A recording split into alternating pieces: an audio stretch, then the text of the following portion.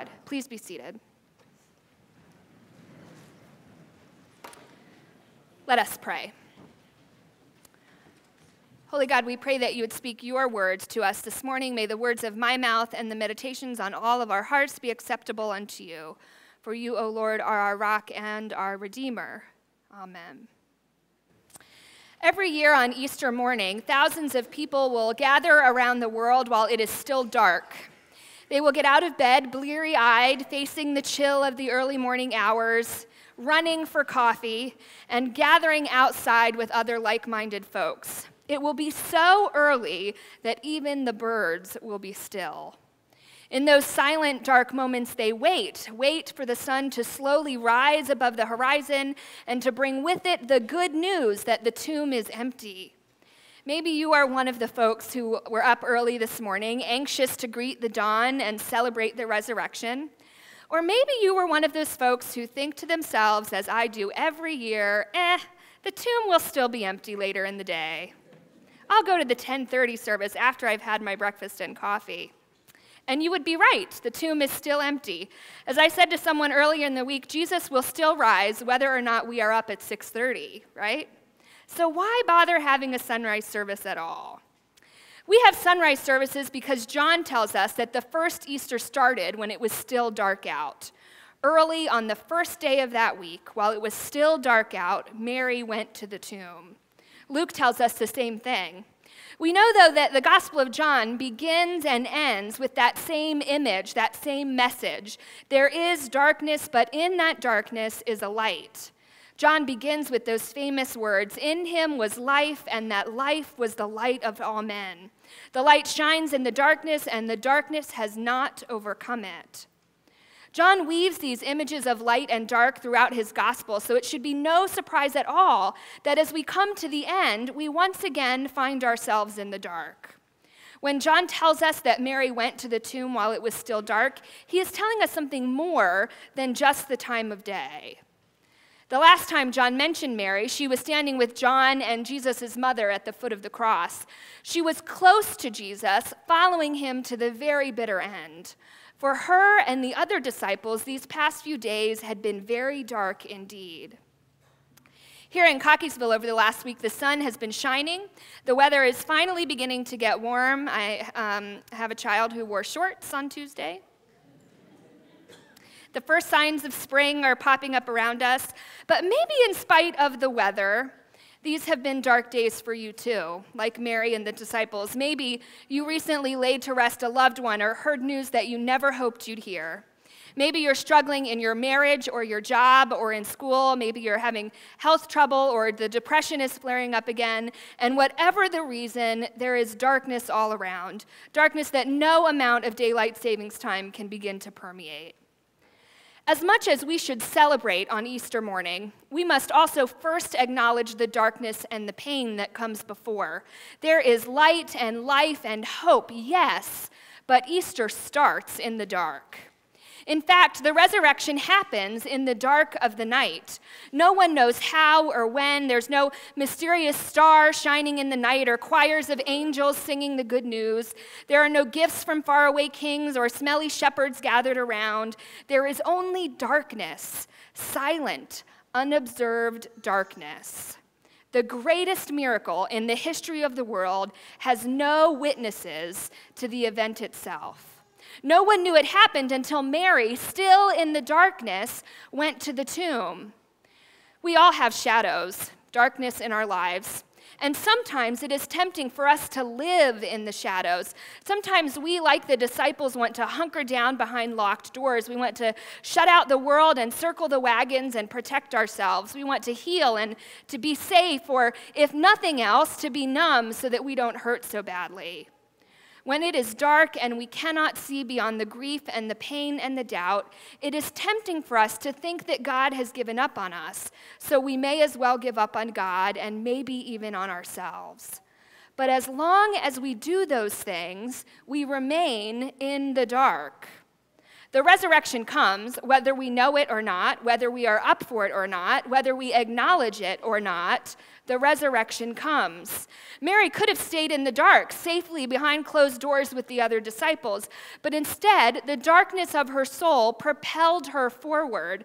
She goes to the only place she can think to go, to the last place that she saw Jesus. She goes where she thinks Jesus is, just so that she can be close to him. She knew that he was dead, and yet she goes because the only thing that she thinks will ease her pain, the only thing that can lighten the darkness, the only thing she can do is to be physically close to him. And it's there that she discovers things are even darker than she thought, because now even his body is gone. So she goes back to where Peter and John and the other disciples are hunkered down, and they come with her and rush into the dark just long enough to confirm her worst fears, to witness with her that, yes, Jesus is gone, and then they leave. But Mary stays rooted where she is, unwilling to go, wanting more than anything to be near Jesus wherever he is. She weeps, overcome by just how deep the darkness has become for her. And even the appearance of angels cannot shake away that darkness. It isn't until her name is spoken by the one who named her before she was born that the light dawns and the morning has broken. In the rising dawn, she experiences the reality of the resurrection. Christ is risen. Death has been overcome. The light shines in the darkness, and the darkness has not and will not overcome it. There at the tomb, Mary discovers that the night will not last forever, that dawn is coming, that God's mercies are new every morning. As surely as the sun will rise, God will be here. With the rising dawn, our own ability to overcome the shadows of our lives is assured because of the life, death, and resurrection of Jesus the Christ. His victory assures our own. Now, not everyone can be like Mary. Not everyone can find a way to venture even further into the darkness in hopes of finding the light. There are plenty of us who are overcome by the darkness, immobilized by pain and fear and doubt, or who are held captive by unjust systems that keep them in the dark. Our job as people of the light, as Easter people, is to shine the light of Christ in their lives. Does anybody have a compact mirror in their purse? It's like a shower game. Can you give it to me, Chandra? You win. I have no prize. Maybe Bill has some extra jelly beans he can give you as your prize. Perfect. Thank you. So there's an author named Robert Fulghum who wrote the book called All I Really Need to Know I Learned in Kindergarten. And he says that at the end of a conference or a lecture, when the speaker asks if there are any questions, he likes to ask this: what is the meaning of life? Can you imagine, first of all, being a conference lecturer and having somebody raise their hand and ask that question? I am never inviting him to anything I do. Fulghum says that most often that question is met with laughter and eye rolls, right? People dismiss it as a throwaway question because how are you going to answer that? But he keeps asking it because he keeps hoping that someone will have the answer. So many years ago, he spent 2 weeks on the Greek island Crete participating in a peace institute designed to facilitate healing between the Germans and the Cretans. And at the end of the 2 weeks, the institute's founder, a man named Alexander Papadeiros, asked the group, "Do you have any questions?" And the group was silent until Fulghum asked, "What's the meaning of life?"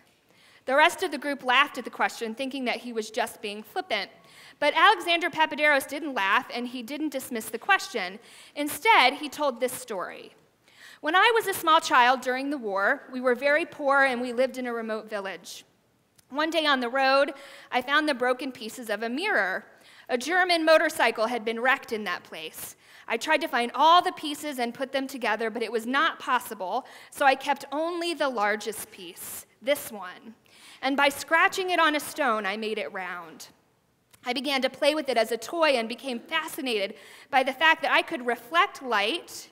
See if I can, oh, there it goes. I can reflect light into dark places where the sun would never shine, into deep holes and crevices and dark closets. It became a game for me to get light into the most inaccessible places I could find. I kept the little mirror, and as I went about my growing up, I would take it out in idle moments and continue the challenge of the game. And as I became a man, I grew to understand that this was not just a child's game, but a metaphor for what I might do with my life.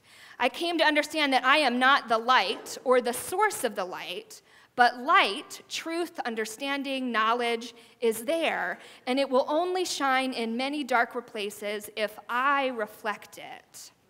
I am a fragment of a mirror whose whole design and shape I do not know. Nevertheless, with what I have, I can reflect light into the dark places of this world, into the black places in the hearts of men, and change some things in people. Perhaps others may see and do likewise. This is what I am about. This is the meaning of my life. Now, there are some of you here in this room who have already experienced the light of Christ. You have recognized Jesus as the Messiah just as Mary did and have been transformed. You now know the meaning of your life. There are others in this room who maybe still find themselves in the dark. Maybe like Nicodemus, you have questions but have not yet been able to take the next faithful step. Or maybe you've been hurt or are deep in the depths of depression, isolated and lonely like the woman at the well, worried about what you've done and what God will do. Wherever you find yourself, this is the good news today. We hope for you an experience with the risen Christ. We want you to know that the cross says that the worst thing is never the last thing, that death is not the last word. Hear Christ call out your name and reach for you. Come to know that light shines in the darkness. And if you can't yet, if you're not yet ready to do that, let us be the reflection of that light for you. Let us shine light into the dark corners of your life, just like Alexander did with that mirror, until you can be for yourself a reflection of God's love. Friends, whether you saw the sunrise this morning or not, may the rising dawn shine in your life this day, and may your life shine the light of Christ into the darkest crevices of this world, so that all might know that the light has come into the darkness, and that the darkness shall not overcome it, for Christ is risen. Christ is risen indeed. Christ is risen. Christ is risen indeed. Okay, no. Christ is risen, people. Christ is risen indeed. Thanks be to God. Amen. Let us pray.